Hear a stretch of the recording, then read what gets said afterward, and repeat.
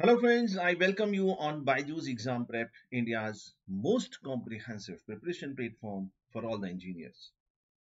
In this session, I'm going to share all the congratulations from the team BYJU'S Exam Prep to those candidates who have successfully qualified in the final result for Engineering Services 2022 examination.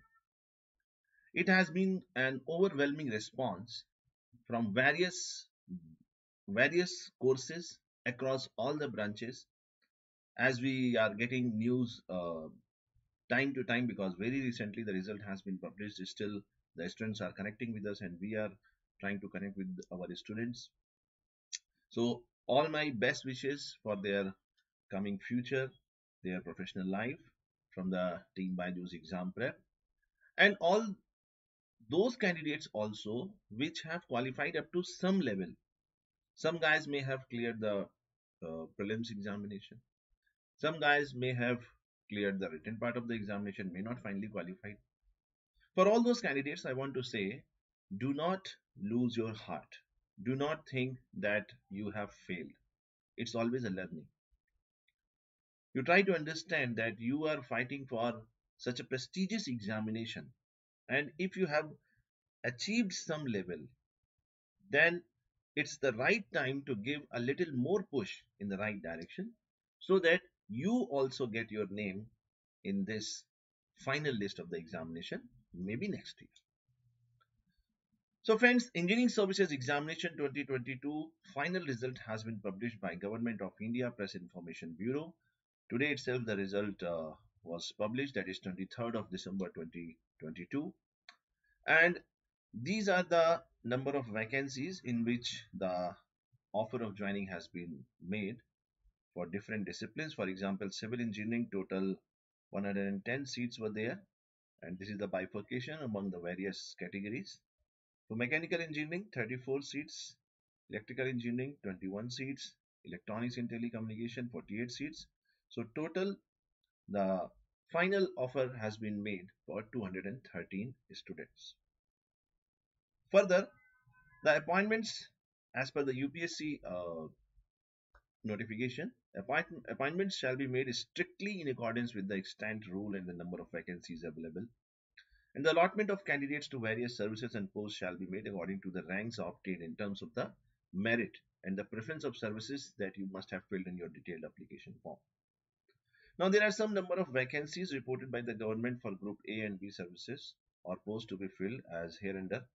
So this was the actual vacancies which were notified in the gadget. For civil engineering, it was 127. Mechanical engineering, it was 39. Electrical engineering, 25. Electronics and telecommunication, 55.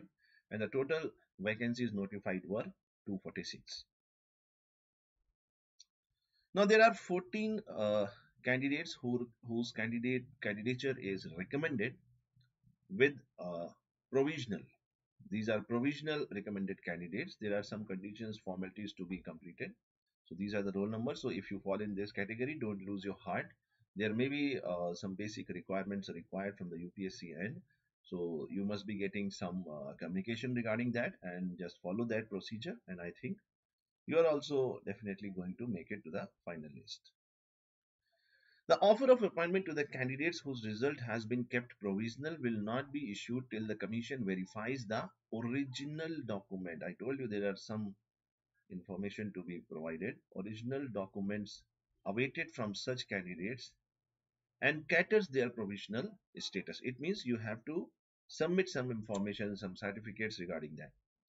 The provisionality of these candidates will remain valid only for a period of 3 months. So within these 3 months, you should be very aware regarding this. You should not miss the date. Up to 22nd of March 2023 from the date of declaration of final result.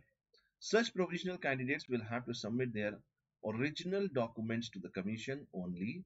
If any candidate fails to submit the requisite documents as required by the commission within the above prescribed period, his or her candidature will be cancelled and no further correspondence will be entertained in this regard.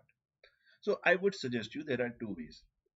Either you can submit your documents in person. If you are residing nearby, you can come to Delhi, you can go to the UPSC Dholpur house and submit your whatever awaited documents are there in person, so that there is no lag in terms of uh, postal services or anything else or courier services. So it is better you submit it in person. That will be a better option.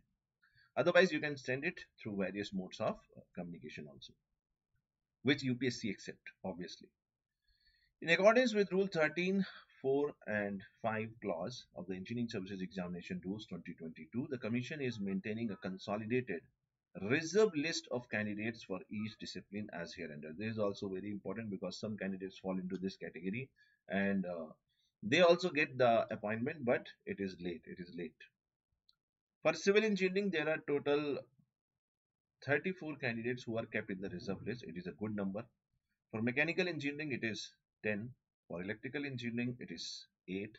And for electronics and telecommunication, it is 14.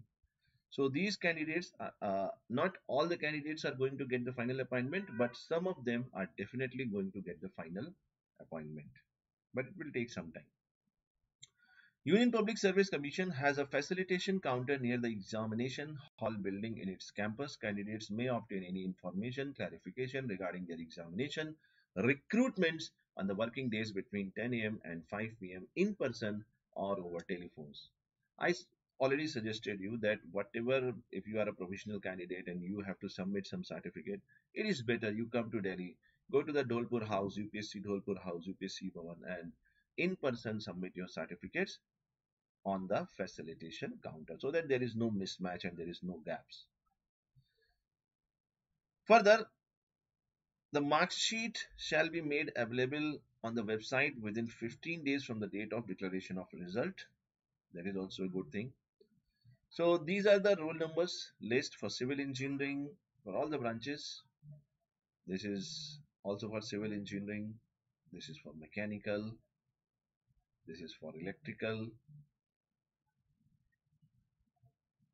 And this is for electronics and telecommunication. So friends, once again, many congratulations all the final selected candidates. Uh, and more important is that those candidates which are from BYJU'S main courses, somehow maybe they are enrolled in some of the conventional batches, maybe they are enrolled in vision courses. Special congratulations to all of you because you have achieved a good milestone, but this is the time you motivate other students. So in the comment section of this video, if you are from any of the BYJU'S exam prep course or anyhow you are related to the BYJU'S exam prep, you can mention your name and you can contact to our team so that you become a motivation for other candidates as well. Thank you so much. Thank you so much. Subscribe to BYJU'S exam prep. Thank you.